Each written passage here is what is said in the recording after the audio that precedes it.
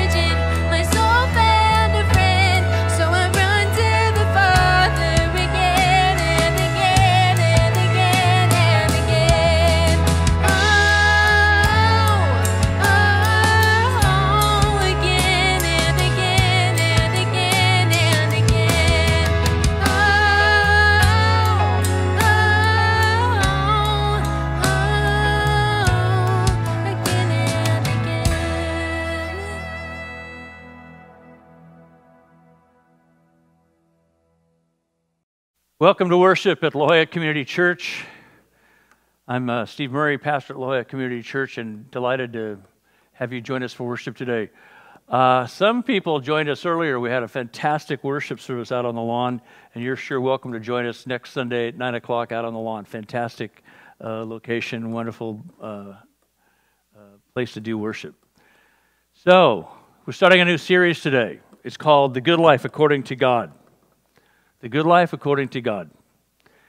It's a great day to start it, too. Why? Because it's 4th of July weekend. Happy 4th of July. We live in an amazing country, don't we? First, a big idea of the morning is this. The United States has been a shining beacon for the good life. Would you agree? We aspire to liberty and justice, though we sometimes fall short.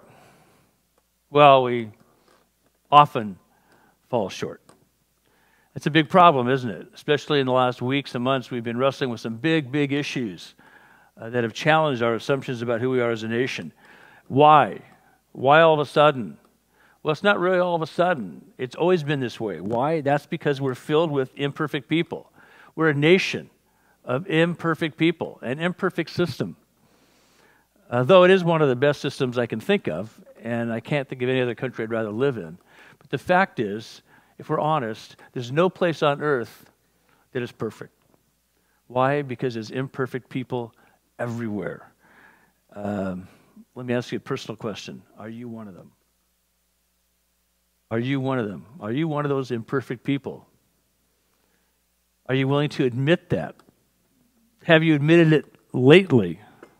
Does everybody that you come in contact with understand that you know that you're an imperfect person? Or are you spending a lot of energy trying to convince yourself and other people that you are perfect? Free people. One of the things we're known for as a country, freedom. Free people, the most free people, I should say, are those who can confess their sins. Free people confess their absolute need for God's absolute grace. Why? Because they know they have a Savior. If you're not convinced you have a Savior who accepts you just as you are, meets you right where you are, sin and all, imperfections and all, you'll never, ever be willing to confess your sins. So when we gather together for worship, we're a bunch of people gathering to say, I am okay with confessing my imperfection. Why? Because I know I have a Savior, and I've come to worship Him today. In fact, I've got to say, I trust people who confess their own sins before they start accusing others of theirs. Would you agree with that? Do you have a lot more confidence in people who are in touch with their own imperfections rather than people who spend all their time pointing out the imperfections of other people? We call that denial. We call that projection. We call that scapegoating when people do that. What do we call people who are able to confess their sins? Free. They're people who are truly free. In John 8:7, Jesus confronted an angry crowd of people who had, in a very horrible, despicable way, had set up a woman to do a sinful thing. Now, she made a choice, but they had set her up for it. And now they dragged this poor woman in front of everybody in public. And in front of everybody, in front of Jesus, they say, okay, Jesus, apparently this woman has committed adultery, and you know that the penalty for that is death. What should we do? Of course, they're trying to embarrass Jesus. They've already embarrassed the woman. And Jesus kneels and starts writing in the dirt. He does this twice. I wonder why. Perhaps it was because when Moses first received the law of God, God, it says, wrote it with his finger. And then the prophet Jeremiah, later, Jeremiah 31, tells us that God is doing a new thing, writing a new covenant again. But he's writing it with his finger on human hearts. So perhaps Jesus was reflecting on that. But then he said, whoever is without sin, throw the first stone. It says that the crowd dissipated. People started to leave, from the oldest to the youngest, the most mature to the least mature. Where would you have been in that crowd? I'd like to imagine that when a crowd like that comes together, when people come together to protest anything, they start with confessing their own sins. Look, I'm a sinner, I'm not perfect. It would be easy to point at me and accuse me rightly of doing all kinds of things or not doing all kinds of things that I should be doing. But I've come to protest something because I feel strongly about it. That would be a whole different context, wouldn't it? Not to say that we shouldn't protest or we shouldn't call out sin, but it really is important that we're in touch with our own imperfections. Otherwise, we become out of control. We miss the fact that all of us need a Savior. Accusing others is easy, but it distracts us from receiving the good life. It gets in the way of the good life. Think about that. When you present yourself as superior to everybody else, it gets in the way of you or them living the good life. Accusing is easy. Confessing is hard. But confessing our sins is actually the pathway to the good life. It puts us in a position where God can minister His grace to us, convey His truth to us, correct us, restore us, encourage us, train us, discipline us, and set us on our way. Have you heard of G.K. Chesterton? One of my favorite writers. G.K. Chesterton, Gilbert Keith Chesterton, was a great artist, great writer, phenomenal pundit, speaker in Great Britain at the beginning of the 20th century. Anytime there was a need for an opinion on things, they would go to G.K. Chesterton. On one occasion, the Times of London, the largest newspaper at the time, was asking the question, a time of great tumult and upheaval in Great Britain. Eventually, there's a war. But the question that they were asking everybody was this: what's wrong with the world? And they started to ask all these notable people, one of whom was G.K. Chesterton.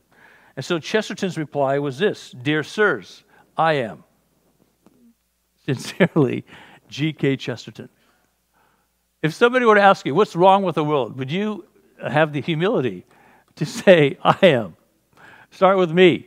You want to know why the world's not perfect? You can start right here. That's the best starting place for living the good life, don't you think? It says, Lord, I need you. Oh, I need you. Every day, every hour, every moment, I need you. I will never get over needing you. Because you make me alive. You make me strong. You give me the courage, the confidence to confess my sin and to receive your love and your grace and to stand tall and walk strong in your ways. That's powerful, don't you think? That's the breathtaking thing about the good life according to God. He calls us to an attitude of humility where we're restored and set free in Christ. It isn't to humiliate us, it's to save us from humiliation. It's not to burden us, it's to set us free for the life that we were created for, the good life according to God. So when asked what's right with the world, we will likewise be able to say, I am. I am what's right with the world because I'm being reconciled to God. And through His love and grace, through His truth, through His abiding presence in my life through His Holy Spirit, guided by His Word, encouraged by His people, I am being reconciled not only to myself, but to all creation. So the first point is this: the United States has been a shining beacon for the good life. The second point is this: but that's not enough. So we look to Jesus to teach us about the good life. That's the second big idea of the morning. We look to Jesus to teach us about the good life. Not just a religious life, some subset of the good life. We're talking about that is the good life. In Him is the good life. He has come that we might experience the good life that we were created for. So this summer we'll be reflecting on the good life according to God. Lots of different ways. But first I have to ask you the question, well, what is it exactly? What is this good life exactly? Is it available? Is it achievable? Or is it merely aspirational? The last couple of years, the most popular course at Yale University has been a course about the good life, about the pursuit of happiness. Right now, there are any number of fantastic books out there talking about this quest for the good life. It matters immensely to us. We can't get over the fact that we are yearning for a good life. Why? Because that's what we were created for. We were created for a good life. But it's always just out of reach as long as we try to get to it on our own terms. Even when we fulfill all those categories that we believe represent the good life, it doesn't feel like the good life. Most of us would agree that the good life would include a sense of purpose, good health, security, freedom, love, family, friends, fun, meaningful work, comfort, generosity, adequate income, great joy, right? Yes, of course.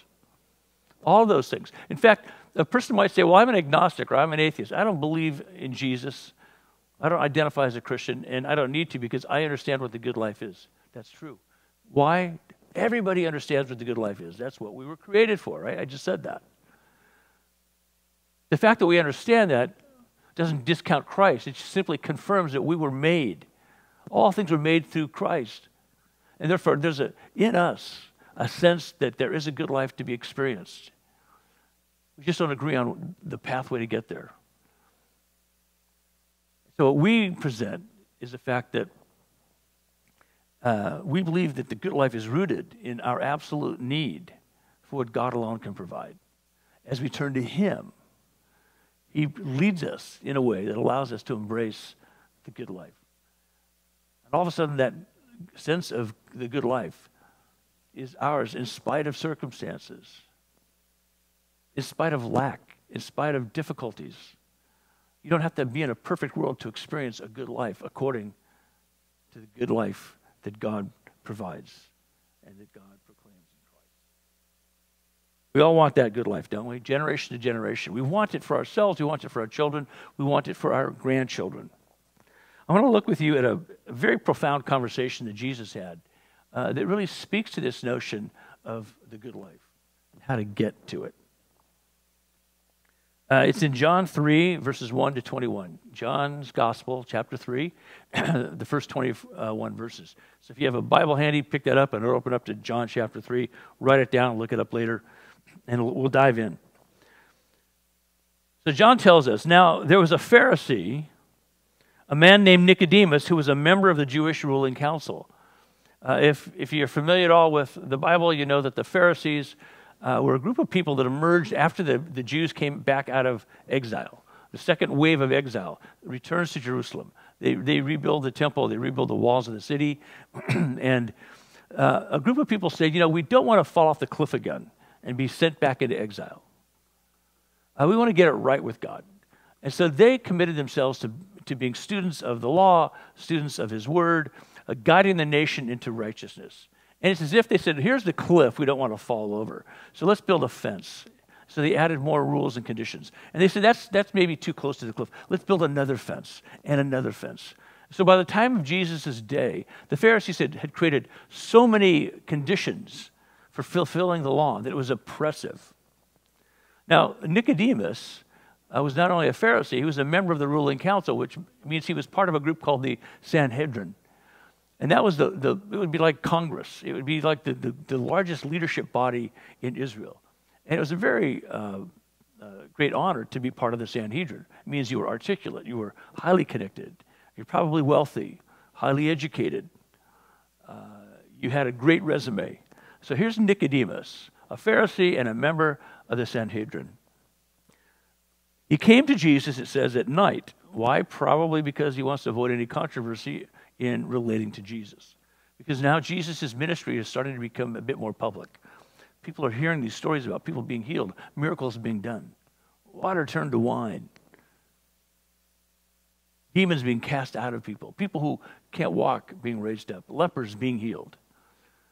And until now, Jesus has been saying to the people, no, don't talk about it.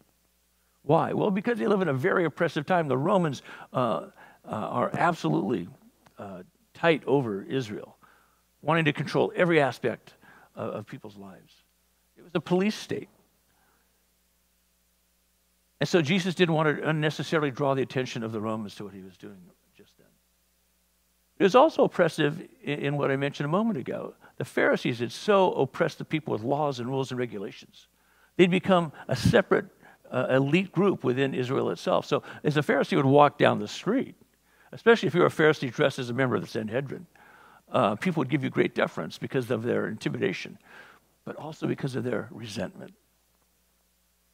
So Nicodemus probably wants to avoid being seen with Jesus by the Romans and being seen with Jesus by the Pharisees or members of the Sanhedrin.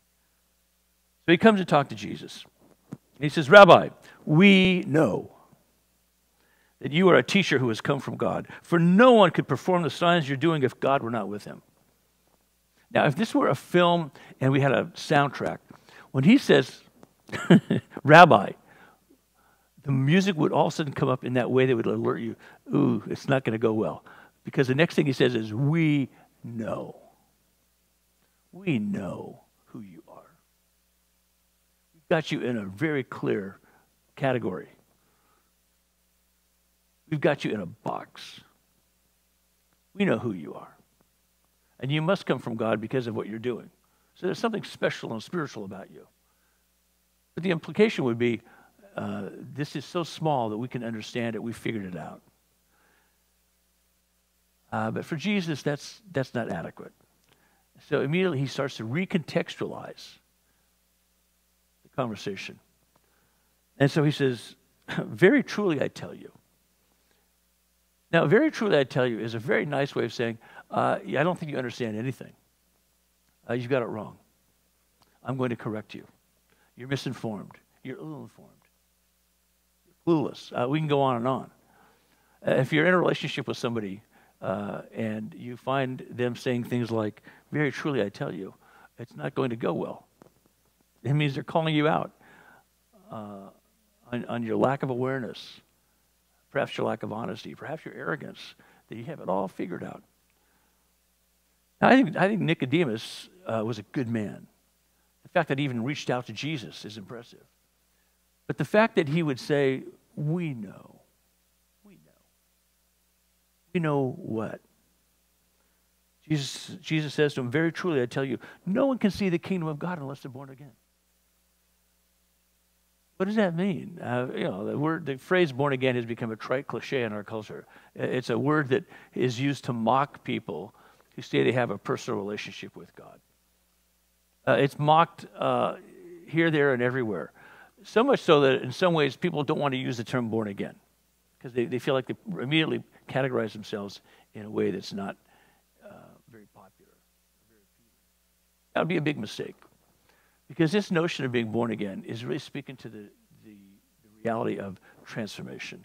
What Jesus is saying to him is this, Nicodemus, no one can see the kingdom of God unless they are transformed.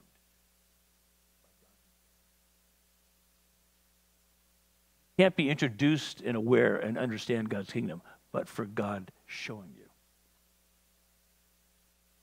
Not what it takes as a human being to penetrate that mystery. That's a very humbling thing for him to say, Nicodemus, you have no idea what you're talking about. I'm sure that Jesus said this very respectfully. But no doubt the message wasn't lost on Nicodemus because right away he responds. He says, well, how can someone be born when they're old? Let's get logical. And when people say, now I know, we know. When it turns out that they don't really know, what do? They start asking questions framed as, let's get logical about it. Let's get real about it. And so that's what Nicodemus is doing. Surely they cannot enter a second time into their mother's womb to be born. Now, obviously, Nicodemus understood how children were born. But somehow he's trying to say, the logic of what you're saying is lost on me. And after all, I am a Pharisee and a member of the Sanhedrin. Jesus answered, again, the formula is emerging. Very truly, I tell you. Perhaps you didn't hear me, Nicodemus. You certainly didn't understand me. And I don't think you're listening. Very truly, I tell you, no one can enter the kingdom of God until they are born of water and the Spirit. Another way of saying you're born as a person, you're born as a spiritual alive. Flesh gives birth to flesh, but the Spirit gives birth to the Spirit. You should not be surprised at what I'm saying, Nicodemus. You must be born again. The wind blows wherever it pleases. You hear its sound, but you cannot tell where it comes from or where it is going. So it is with everyone born of the Spirit. Nicodemus, it's bigger than you. It's beyond your comprehension. Unless it's revealed to you by God himself. And this is where the conversation is going. See, we are either unaware or inattentive to God. And only God can tell us who he is, who we are, what we need, and how to get to where we want to go. Nicodemus says, how can this be? He's starting to humble himself a bit and to settle into the conversation. Well, okay, then explain it to me. skeptical. It's even possible. Are you kidding me? I have no category for this. How could this be? If I don't understand it, it must not exist. It must not be real. It must not be true.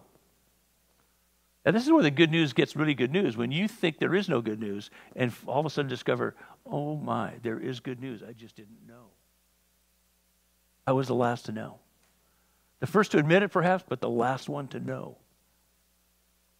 Jesus says, you are Israel's teacher and you do not understand these things.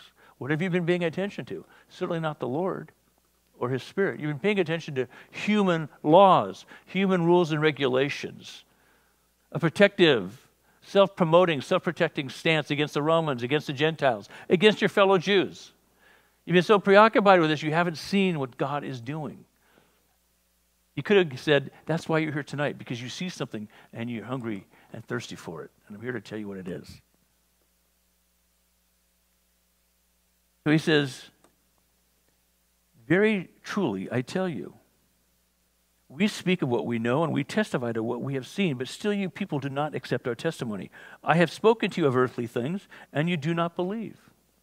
I've talked about things that should be commonplace, and you don't seem to understand them. How in the world can I talk to you about spiritual things? A much larger, complicated category of conversation. How then will you believe if I speak of heavenly things? No one has ever gone into heaven except the one who came from heaven, the Son of Man. Now Jesus is starting to reveal who he is. He's not just an interesting man who knows a lot about God, who is an inspiring speaker. Every once in a while heals somebody or does a miracle. He is the Son of Man. He is the promised one of God, the Messiah of God coming into the world. Now all this will emerge later, but Jesus is introducing this to Nicodemus. And he says this very interesting analogy he says, just as Moses lifted up the snake in the wilderness, so the Son of Man must be lifted up, that everyone who believes may have eternal life in him. What is this about Moses lifting up a snake in the wilderness? The people, having left captivity in Egypt, way back in the time of Moses, the 14th century BC, they're complaining, they're moaning, they're groaning, they're hostile toward God. Why have you taken us into this desolate place? Well, he's taking them on the way to a promised land. He's taking them from slavery to sonship, right? He's treating them no longer as slaves like Pharaoh did, but as beloved sons and daughters of the Most High. But they're rebelling against him. So he sends these poisonous vipers in their midst. And these vipers start biting the people and killing them. And they're shocked. So they turn to God, and God instructs Moses to take a facsimile, a sculpting of a snake, and put it on a wooden cross. And every time and hold that cross with the snake up, and every time a person is bit, and they look at the snake on the cross, the cursed snake, they would be healed.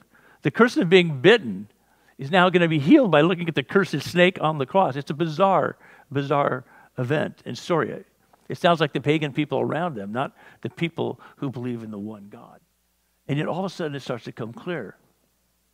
Just as Moses lifted up the snake in the wilderness, so the Son of Man must be lifted up, taking the sins of the world upon himself, him himself becoming the curse.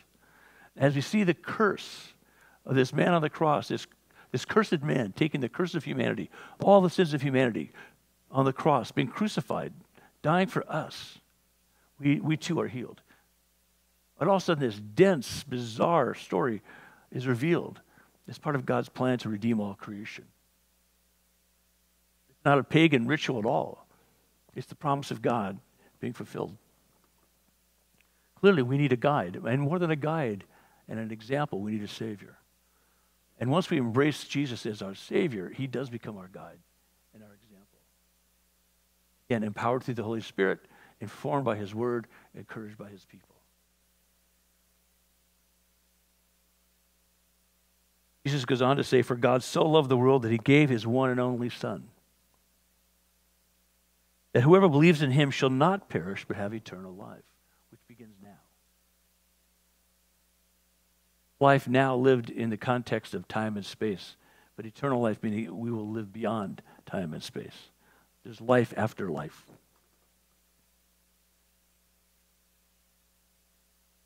So he says, for God did not send his Son into the world to condemn the world. Why? Because the world already stands condemned. None of us are perfect, remember? None of us is perfect. The most perfect nation ever devised by humankind is grossly imperfect. We know that. The best nation is one we live in many people's opinion, and it doesn't compare to the kingdom of God. And that's true of every human nation. Our best efforts, and there's something beautiful, and God's at work in every culture and every nation, but all of them fall short, right? The world stands condemned already. Not much of a case to be made. So God did not send his Son into the world to condemn it, but to save the world through him. So Jesus comes not as the accuser, but as the Savior. Whoever believes in him is not condemned, but whoever does not believe stands condemned already because they've not believed in the name of God's one and only Son. The good news is that we can now stop hiding and we can start abiding. We can confess our absolute need for his absolute grace. God has given us eternal life, and this life is in his Son. He who has the Son has life. He who does not have the Son of God does not have life.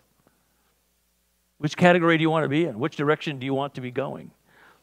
It's not about perfection. It's about salvation. So he says, this is the verdict. Light has come into the world, but people love darkness instead of light because their deeds were evil. Everyone who does evil hates the light and will not come into the light for fear that their deeds will be exposed. As long as they hold on to this idea that either I'm perfect or I want to pretend and represent that I am, we'll always be afraid of the light because it exposes us. That's why free people say, I want to go into the light. I want to receive the light. That's why after his repentance from adultery with Bathsheba, David in Psalm 51 says, hey, Lord, shine your light on me, lest there be any unholy thing in me. Cleanse me, purify me, transform me. This is the statement and the posture of free people. I confess, I need you. Why hide? Why pretend? And so whoever lives by the truth comes into the light so that it may be seen plainly that what they've done has been done in the sight of God. That's scary close, wouldn't you say? Being so scary close to somebody that they know who you are. They know your heart. It said that you're really close with somebody not when you just know what makes them laugh, but when you also know what makes them cry. You know what moves a person deeply? You really know that person. They trust you enough not to abuse that or take advantage of that. Powerful expression of deep, deep friendship. So that brings us to the third point. If the United States is awesome, a beacon set on a hill, but it's not enough, and we need to go to the second point, that we learn the good life through Jesus. Then the third point is this. The conversation went where Nicodemus never expected it to go. And that's true for us. As we enter into this conversation with Jesus about who he is, what he came to do, who we are, and why we need what he alone can bring. That's a conversation that takes us places we never expected to go, either because we didn't think it was possible or because we would have never wanted to go into that conversation. Jesus wasn't who Nicodemus expected him to be. He was more and better. Jesus is not who we expect him to be. He's more and better. This is a familiar pattern for anyone who takes Jesus seriously, and I hope that describes you as a person who takes Jesus seriously, either as a person who already believes in him and is wrestling with the implications of that, or somebody who's saying, I don't know if I believe in him or not. I think I used to believe in him, but I don't think I believe in him anymore. And you have all these reasons. Bring those reasons, bring that place where you are to Jesus, whether you know him or not. And he meets you right there and takes you where you want to go into the good life. How so? He reveals who you are and what you need. He reveals who he is and what he's about. Not as a transaction, but as a transformational relationship with the living God. God's love, grace, and truth consistently surprises us. We discover he's good, but he's not predictable. He responds to us as his beloved children, but we can't control him or coerce him. We cannot manipulate or exploit him. He's good, but he's not predictable. And yet we will experience the good life as we walk with God and dream big with him. Not dream as in fantasize, I wish my life was perfect. But as we dream with him, as we say, Lord, what is it that you want to do in me, in us, in this world? Where is it going? And as we deeply study his word, deeply meditate and reflect on his word, open ourselves to his Holy Spirit to inspire and instruct. As we enter into community with beloved brothers and sisters in Christ, we start to see all the possibilities of dreaming big with God, dreaming big together about what he wants to do in and through us. Not in some way that it is bringing glory to ourselves, self-aggrandizement. Oh, we're awesome. You should be like us. But rather saying, isn't it great what God does in people who are yielded to him? He works right where they are, and sometimes that's where they stay. But he works powerfully within them where they are. Sometimes he works where they are and then takes them where they never thought they would go. In any case, this is what we experience as we experience the good life, walking with God and dreaming big with him. I want to invite you on behalf of our board and our staff to read a book with us this summer and to watch a film series with us this summer. The book is called Dream Big by Bob Goff. It's a powerful book. It's a very thoughtful book. Right now, coming into this week, it's number 3 on the New York Times bestseller list. Bob is a dear friend of our congregation, of us personally, and we are really enjoying reading this book. We want you to read it with us this summer as we reflect on the good life. And then we want you to watch a brilliant film series, 8 episodes, called The Chosen. If you haven't read the Read, Think, Pray that we sent out this week, we send one out every week to set you up for the sermon. There's content in there that will allow you to connect to The Chosen. But if you want, just look up The Chosen, download the app. You have free access to these 8 episodes. Brilliant filmmaking about Jesus. Best I've ever seen, for sure. So we want you to be part of that conversation as we reflect together over this summer on what it means to experience the good life according to God. And right now, it's Communion Sunday. We celebrated Communion earlier this morning, and hopefully you can celebrate it at home, whether you're on your own or with other people. If you have it now, let's celebrate it. If you don't, celebrate it after you watch this sermon. But Jesus, on that night that he was betrayed after a very long meal, the Last Supper with his disciples, informing them, teaching them, instructing them about what was to come, encouraging them, took bread, and having blessed it, he broke it, saying, "This is my body given for you. Do this in remembrance of me." And in the same manner, he took the cup. And having blessed it, he said, "This cup is the new covenant in my blood. Do this in remembrance of me whenever you do this." This tells us and reminds us, instructs us, and inspires us that Jesus' sacrifice on our behalf on the cross means that we have life forever in him. As I said earlier, no thing can separate us from the love of God in Christ. By the simple confession of your lips saying, "Lord, I believe in you. I receive you. I welcome you into my life." You become king. And the joke goes that as we constantly do that, it's like we're born again. The fact is we're being renewed and continually transformed. And Holy Communion, the Lord's Supper, the Eucharist, reinforces that and confirms that every time we gather together to take that.